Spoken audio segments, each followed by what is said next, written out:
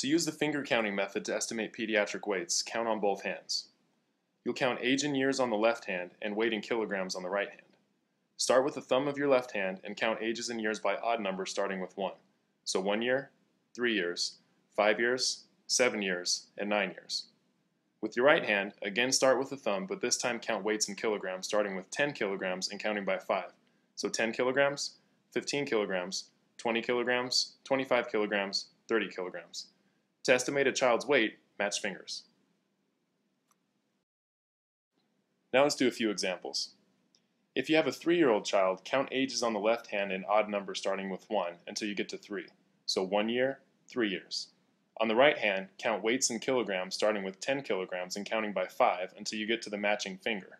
So 10 kilograms, 15 kilograms. So your estimate for the 3-year-old child is 15 kilograms.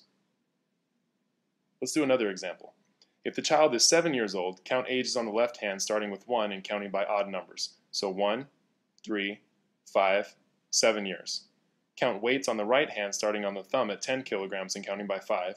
So 10, 15, 20, 25 kilograms. Your estimate for the 7-year-old child is 25 kilograms. Now let's say you have an even-aged child. Let's say your child is 6 years old. In this case, you'll average the two adjacent weights. So count ages on the left hand, 1, 3, 5, 7. 6 is between 5 and 7. On the right hand, count weights, so 10, 15, 20, 25.